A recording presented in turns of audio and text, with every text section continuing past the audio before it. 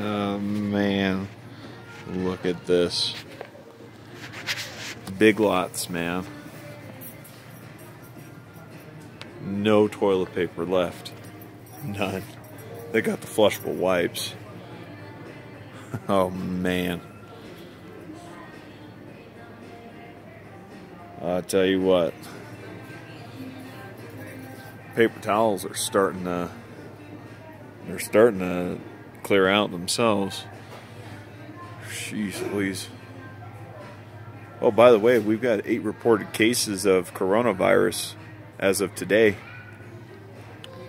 Yesterday it was 2 reported cases in Colorado. It was I found out last night it was Keystone and Vail. Now it's there's 3 reported cases in Johnson, or I can't remember, Jefferson County. That's a county just north of us. And there's 1 here in El Paso County. It's the same county that I live in, so yeah, I don't know what to say. It's not looking good.